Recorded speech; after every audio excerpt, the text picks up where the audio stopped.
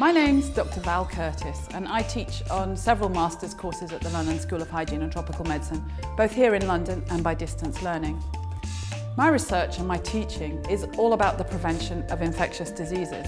I find it extremely shocking that whilst only 5% of all deaths in developed countries are due to infections, 65% of people in Africa die from infections and 35% in Asia.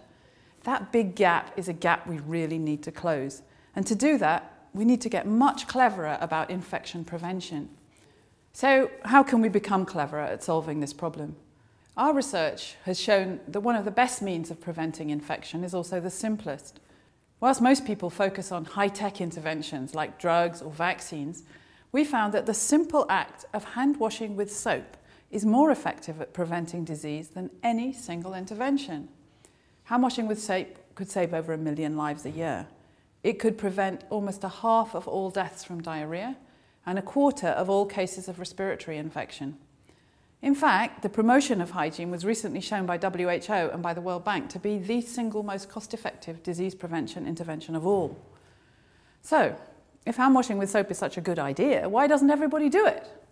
We explored why in 11 different countries, including China, India, Madagascar and Kyrgyzstan.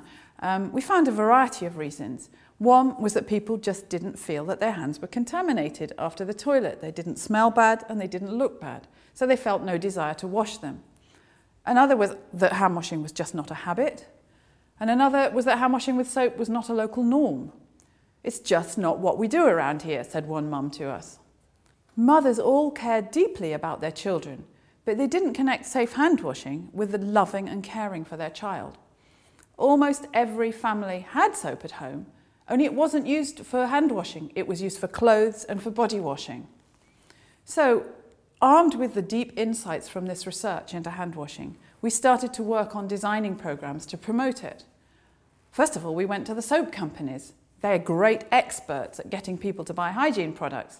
And they advised us about how to develop professional marketing campaigns using mass media and village roadshows. So, for example, in Ghana, we worked with the National Water Supply Agency, with Unilever and with G-Trade, which is a local soap company, to design ads. These were aired 3 times a day, 3 times a week, for 6 months. The ads were based on our insights that disgust and nurture were important drivers of hand washing behaviour. The ads showed a mother coming out of the toilet with contaminated hands and then contaminating the food that the child then ate.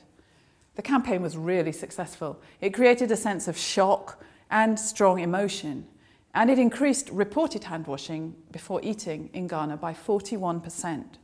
Despite these successes, astonishingly little is still known about what it takes to change people's behaviour, be it in hygiene or in the prevention of other diseases such as malaria or HIV. So our focus in recent years has been on developing updated theories of behaviour change based on an evolutionary understanding of the purposes of behaviour, and then in testing those theories in the real world.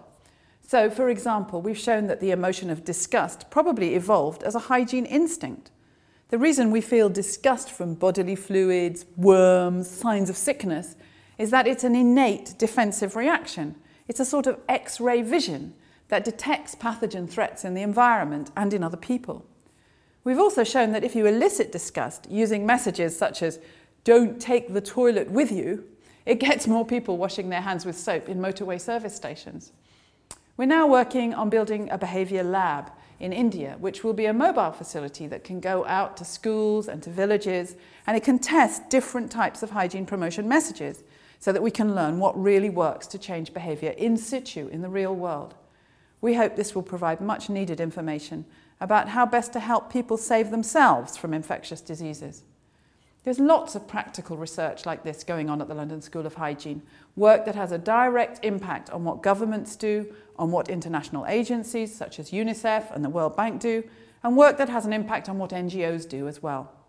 Students at the school get a direct insight into the latest thinking about disease prevention. I tell my students that such knowledge gives them the power to become cleverer about infectious disease control. I tell them we need them to become the future leaders in public health, leaders who will work tirelessly to reduce that shocking disease gap between rich and poor countries.